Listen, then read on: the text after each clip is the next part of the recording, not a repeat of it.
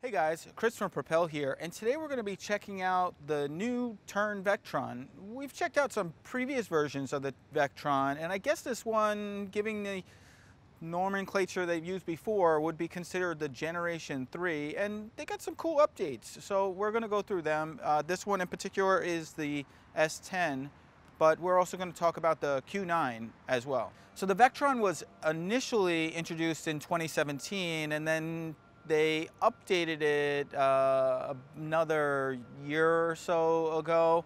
And this, I guess you could say, is kind of like the Generation 3 version, with just some minor updates, but some that a lot of people were kind of asking for. So I appreciate that they're doing these like running changes.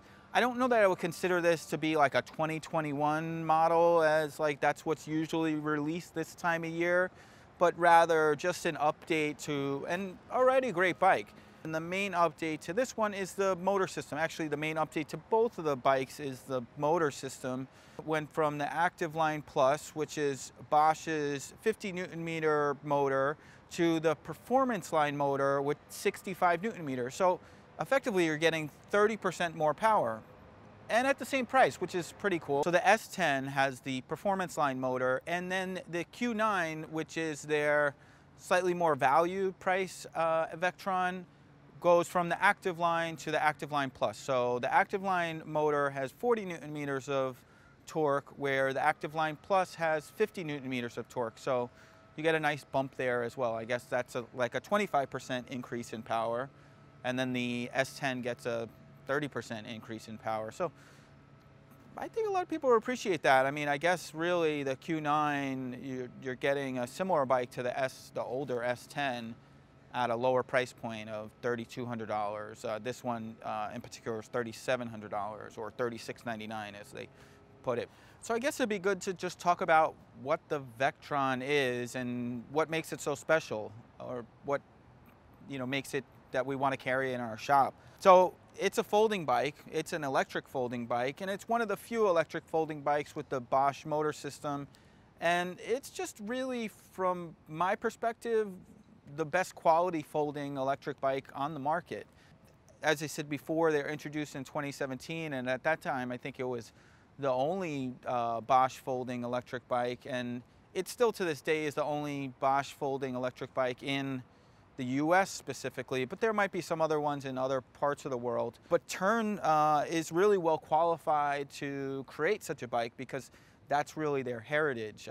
They've been making folding bikes for quite some time, and really one of the leaders in that space, especially for like performance folding bikes. I mean, they don't really focus, as some folding bike companies do, on like this like really basic cheap stuff. They really focus on making the best quality folding bikes that are available. But they've also expanded their portfolio into some non-folding bikes as well, and really getting more and more into electric. I mean, I think they saw so much success with the Vektron. Later they introduced the GSD, which has been a real smash hit, if I can be so bold as to say that. That bike was recently updated. We did a video recently on that. And then they introduced the HSD, which is kind of in between the two. It's a little bit of a lighter weight model, not quite as much weight capacity as the GSD or the size of the GSD, but it's a pretty good mix. All those bikes have 20-inch wheels, which is something that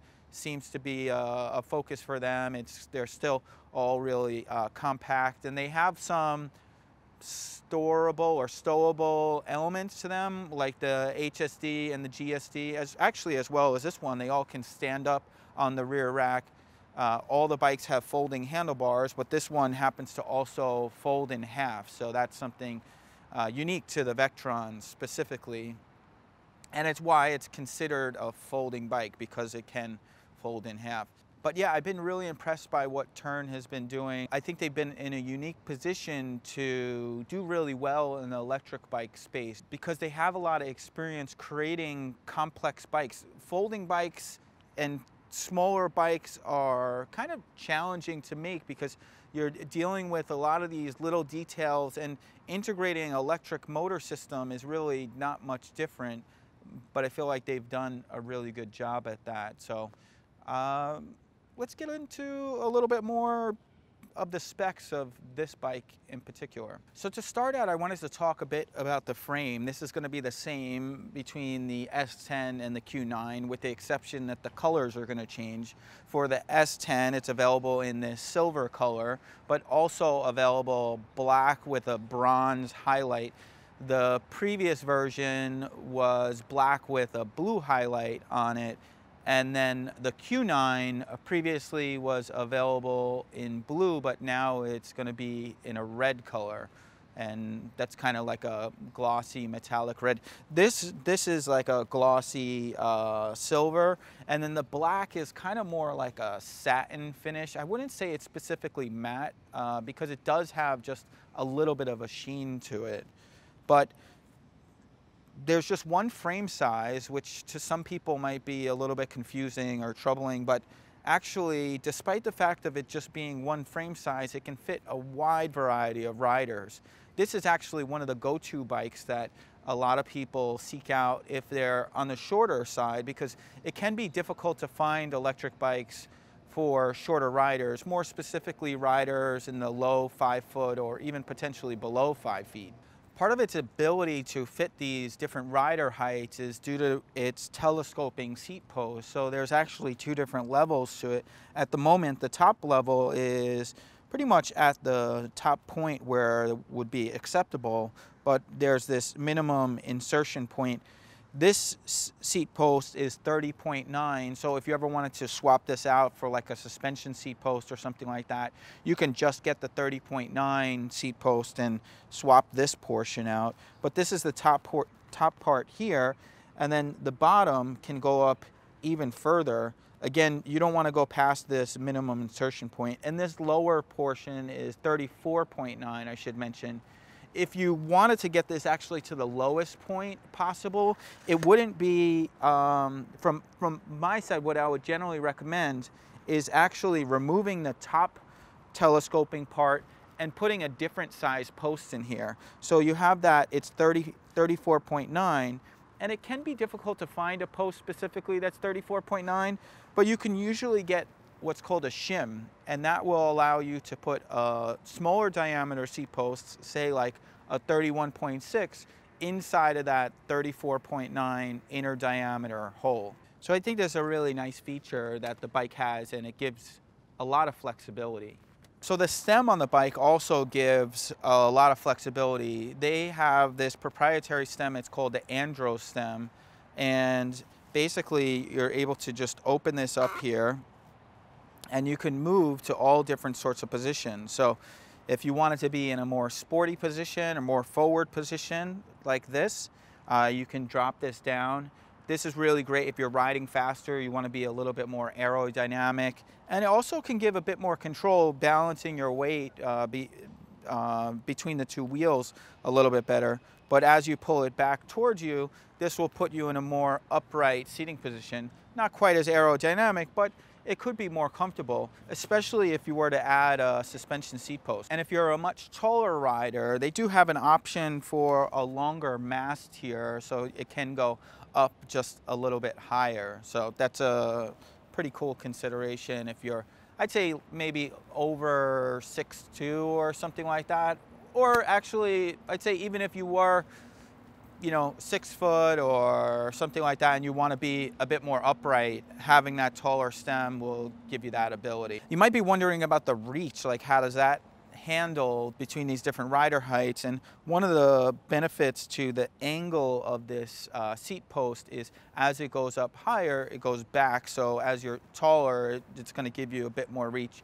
And if you're a shorter rider, you're going to have a little bit less reach there, which is really what you want. The pedals at the moment, they're actually in the right position already, but if not, you want to get them in the 9 and 3 position, I guess you would call it that.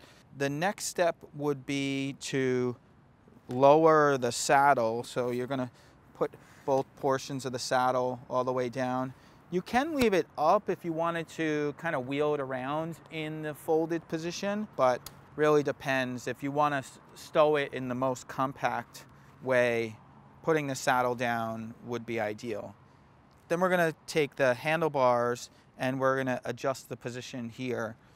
You probably want to remember what position was most comfortable for you before, because when you unfold it, you're going to want to put it back there. But basically, you take the handlebars and you're going to want to move them flat, which is basically having the brake levers perpendicular with the ground.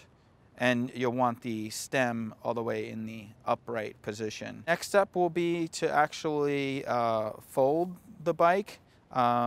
Before folding it, I'm just going to put the kickstand up, get that out of the way. Before I fold the bike, we're going to push this little safety lever here, just push it forward and open up this latch. And then when you go to fold it, you're going to actually rotate the bike just like so. And then you're going to drop it down. There's little feet on the bottom of the frame here. So it's well supported in this position. And really what you want to look for is there's a magnetic closure by the rear wheels. And so this is locked in place. There is some adjustment to that magnetic closure, I should mention. And if you're finding that it's not, you know, clamping correctly, that might need to be adjusted, and it could get pushed out of place or something like that. So sometimes people say, oh yeah, I have trouble like it staying connected. The magnet is pretty strong, but if it's not adjusted correctly, that could give you trouble. So the last portion I should mention is folding the handlebars down. So basically you have a similar safety lever, push the lever up, open the latch, and you're going to fold the handlebars down. Now in order to secure things, you do have a strap to secure the handlebars here. You can also remove the pedal as well to give you a flat surface on the drive side of the bike. I should note also, I didn't do this specifically, but if you shift into the lowest gear, it would move the derailleur into a safer position if you were storing the bike on its side for some reason. But I should note that you can store the bike on the rear rack. So at this point, I can actually just take the bike and just wheel it back and just sit it up like this, which is, I think for some people, this might be an ideal way to stow the bike. And you might have noticed that I was wheeling the bike, and that is actually something that you can do. It's a little easier to do it on this side without the pedal, but the bike can be wheeled around while it's in the folded position, which is really convenient because it's probably not something you're going to want to lift and carry around, but it is possible. So to unfold the bike, we're going to just reverse these same steps basically. So I'm going to undo the strap for the handlebars and fold the handlebars up, clip that back in place, and then I can pull the bike out like so. You should note that you really don't have to lift it. I think that my natural inclination is to use like my strength and lift things up or that sort of thing, but you can do it with the wheels on the ground. So that's latched back in place. I'll just kind of push this strap back in place, reposition the handlebars, so just open these levers up. Usually you'll want these grips to be relatively level, and the brake levers, they should be angled down very slightly. If they're angled up too high, you can kind of hit your fingers on there, so just be mindful of that. And then I'll just put this back in position and clamp it back into place, and then reposition my saddle. I should note that there's numbers on here, and you could probably just kind of remember what your number is. That might make it easier to adjust it into your position. But generally, a good rule of thumb is to start somewhere in your hip area where the saddle height is positioned there. And that's really it. You know, you're unfolded and really ready to ride again. So the tires on this bike are the Schwalbe Big Apple. It's what's called a balloon tire. So it's It's a wider tire, and it's a little easier to run this tire at lower pressure, which can really add to the comfort and stability of the bike. They have pretty good puncture protection on here, and Schwalbe is a really great tire manufacturer from Germany. They have nice reflective sidewalls on here, 20-inch wheels front and rear, and then it has a quick release lever up on the fork with a rigid fork specifically on this bike. Also has some nice fenders as well. Let's check out the drivetrain. So this one, as it's the S10, has a 10-speed derailleur and cassette, specifically the Shimano Deore derailleur, whereas the Q9 has one less gear with the 9-speed derailleur and cassette, and that's the Shimano Alivio derailleur. Has a rapid-fire trigger shifter up front that makes it really easy to shift the gears, and I think it's a nice pairing on this particular bike. I know some people were asking if they can get a belt drive on the Vektron, and we've been talking with Tern and their product development people and that sort of thing, and to my understanding, it's very complicated and very challenging to do on this particular style of frame, so it's likely something that we won't really see on this bike, but they have plenty of options if you did want to have a belt like the HSD or the GSD, so something you might want to consider there. But let's check out the motor. For the motor on this one, as the S10 has the Generation 3 Performance Line motor, 65 Newton meters of torque, really plenty of power in this thing. Actually, I was riding it up some pretty big hills, and it can really handle that. And I think just the overall combination on this bike is quite nice. And if you're looking for a folding bike with good power and just great quality components, this is a nice way to go. So as with the Generation 2 Vektron or version 2, it also has this Generation 3 motor on it with the larger chain ring. You have the nice integrated chain guard here. And let's just check out the motor from the other side. I think you could see it a little bit better because it's kind of hidden behind this big chain ring here. Now the form factor of the motor is pretty much the same as the previous version, but just a little bit more power to it. As I said, the S10 has the Performance Line motor, 65 Newton meters of torque, which is really how we generally measure power in these sort of cases. And then the Q9 has the Active Line Plus, which is 50 Newton meters of torque. And as I mentioned before, a nice upgrade for both of the particular models here.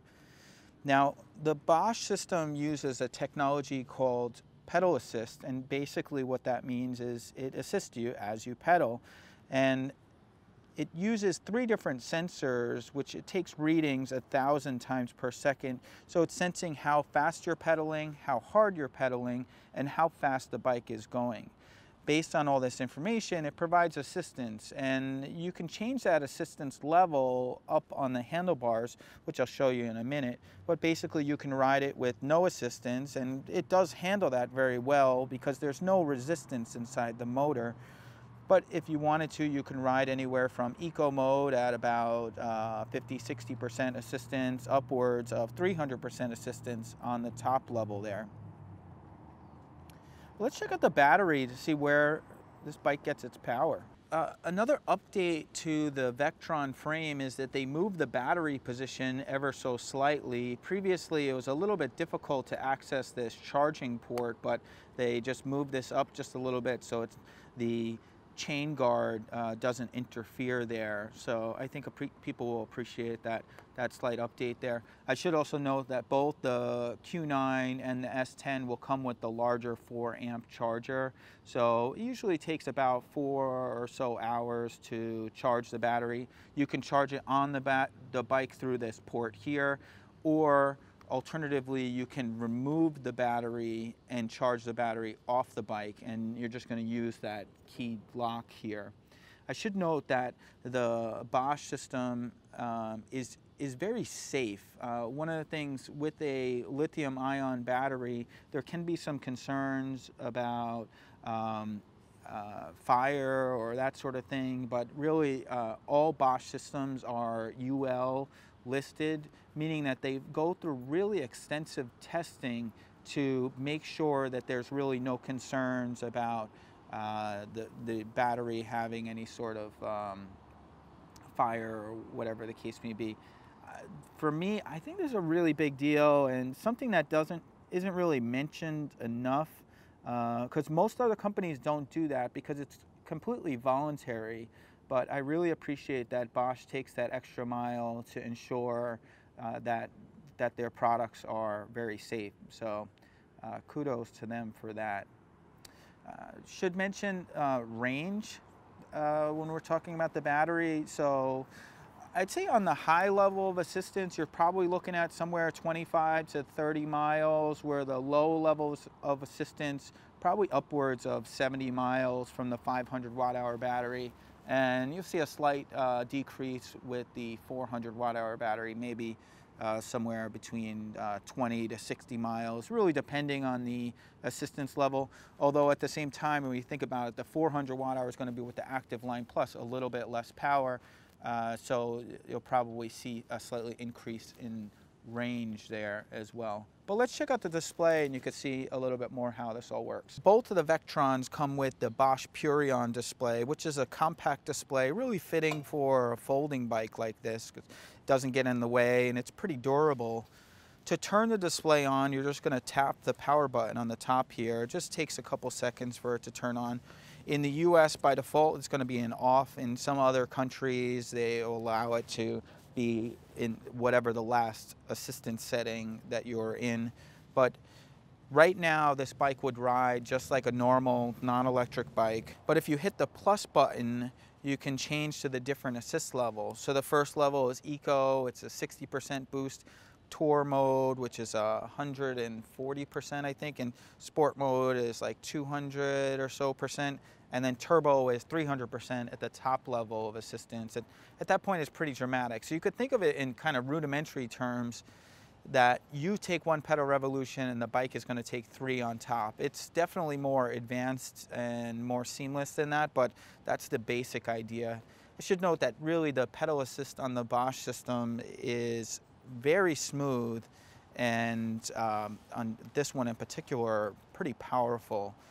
I find it really to be pretty intuitive. That's something I think sometimes people get a little bit confused about. How does that work exactly? But it works really smoothly. So if you ever get an opportunity to test one, I highly recommend it. You have some other information on this screen as well. So you have the miles per hour, which can also be set to kilometers per hour. The battery life here, you have 5 different bars. At the moment, it's 3 out of 5 bars. If you wanted to see some different information, you can hold the minus button. You can see some different details. So you have the tripometer. If you wanted to reset the tripometer, you just hold the plus and minus button down for a couple of seconds, and you'll reset that there. Hold the minus button down again, you'll see the odometer. This is not something that you can reset. It's actually information that's stored inside the motor and not adjustable. Hold it down one more time and you see the range, and this is going to vary depending on what assist level you're in. So you could see in eco mode with 3 out of 5 bars. I should note that this could be like 2.4 or whatever. It's not as precise, although the range detail is a little bit more precise. And with the 400 watt-hour battery with the 3 out of 5 bars, you can see how you can easily get upwards of 70 miles with the larger battery and a full battery at that. But let's hold the minus button down one more time and get back into just the different assist levels. Another feature on this display is if you hold the plus button down for a couple of seconds, you'll activate the light. I should note that this headlight is also switchable up front here, but the tail light will always be on when the light is on from the display. The last detail I wanted to show is what's called walk assist, and you have this button under here. This would basically just allow you to push the bike along, make it a little bit easier if you're walking up a hill, that sort of thing, if the bike's loaded up. So you're just going to tap the walk assist button and then hold the plus button, and that will move the bike along at 2-3 miles an hour. I should note that you do have to be in a specific assist level in order to activate the walk assist, but it's a cool feature just to give you a little help when you need it. For the brakes on the bike, we have the Magura MT4. They're hydraulic disc brakes and pretty powerful. It's a 2-finger lever, which is adjustable. At the moment, they're kind of pushed out a little bit, but if you adjust this little screw here, you can pull them in closer, say if you have smaller hands or that sort of thing. You can also adjust the angle as well by loosening this clamp here. I should mention, as I mentioned before, you just want to make sure that you can comfortably throw your hand out and grab the lever. I think that that's an important safety feature. The shifter on here, as I mentioned before, is the Shimano Deore. It's a rapid fire trigger shifter, and usually you don't want to change the gears when you're not pedaling, but in this case I'm going to do this just to show this as an example. But you can change to 3 gears going down with your thumb here, and usually you'll use your pointer finger or trigger finger on the gears going up to a higher gear, and that you can just do one at a time, but you can do it pretty rapidly, and hence the name rapid fire. So I'm going to push it back into that same gear that it was in there, and you could see this little indicator as you're shifting the gears, it will change, which is pretty nice. So I changed it back to the gear that it was in because I don't want to be in a position where I'm starting out in the incorrect gear and then the bike has trouble kind of forcing through the gears. It could prematurely wear the gears down, and that's not ideal. You could see these really nice Ergon grips while we're up here. These are the GP1 grips, all black, which really go with the bike pretty well. And nice little bell that comes with the bike as well. For the calipers up front, we have the Magura MT4 dual piston calipers, really plenty of stopping power.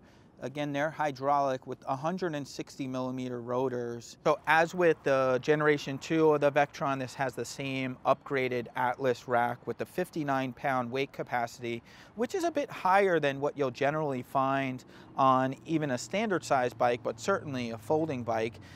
They do this in part, I believe, to be able to accommodate a child seat. Now, you can fit a Yep maxi seat really just out of the box, but it also can fit the Yep next seat, which clamps onto the sides here. There's also these nice little extrusions on the rack which hold the pannier in place really well.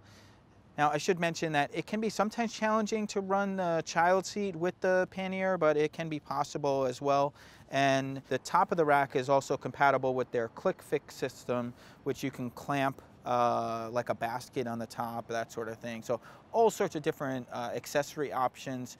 The front has some great accessory options as well. You can add this luggage truss mount, and you can mount a bag up there, or mount baskets, all that sort of stuff. So I appreciate those little details which really extend the functionality and utility of this bike. Well, I hope you guys enjoyed this video. I'm really excited about the updates that turned into this bike. If you have experience with the previous version of the Vectron, maybe you want to share them.